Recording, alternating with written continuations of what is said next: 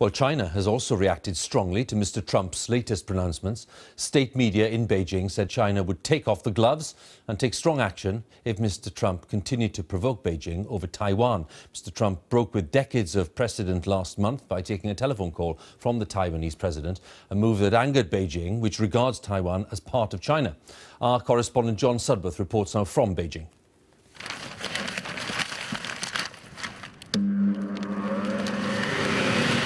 Not everyone in China is taking Donald Trump too seriously. His inauguration this week comes just ahead of the Chinese New Year of the Rooster. And this factory is making, well, giant Trump look-alike chicken balloons.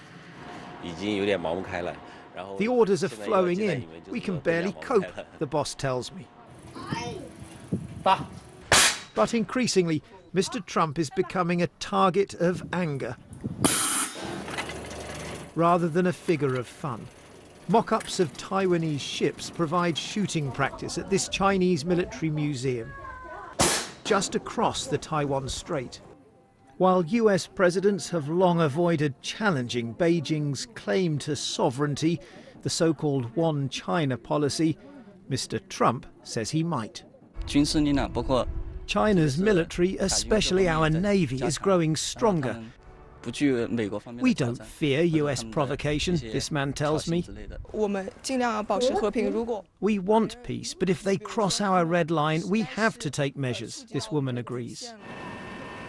Last week, in a move seen by some as intended to make that very point, China sent its aircraft carrier through the Taiwan Strait.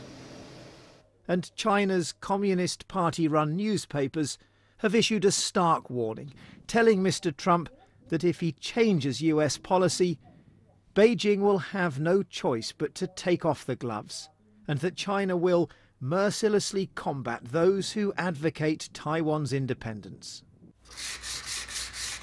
These Chinese workers make luxury marble products for the US market. For them, the biggest fear is not rising military tension, but a trade war.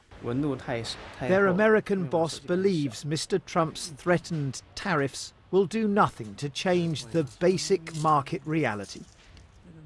Hiring one worker in the States, I could hire 5 to 6 in China.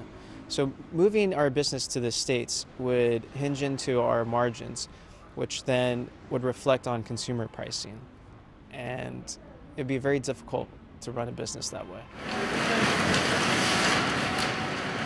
The world's about to find out whether one of the most vital and complex bilateral relationships is to undergo a profound change. Before his election, China could simply dismiss Donald Trump's rhetoric as the overinflated bluster of the campaign trail. Not anymore. And China's making it increasingly clear that while it has a lot to lose, so too does America and the wider world. John Sudworth, BBC News, Beijing. So with all of that going on, let's go live to Washington and talk to John Sopel, our North America editor. John, this